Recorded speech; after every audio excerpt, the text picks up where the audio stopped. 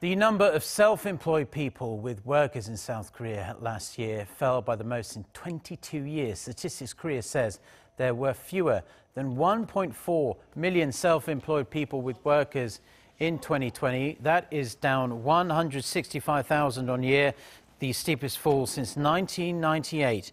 But the number of self-employed people without any work has soared as they laid people off due to the pandemic. More data showed self-employed people have the highest rate of stress due to the pandemic, followed by those without jobs and those who've retired.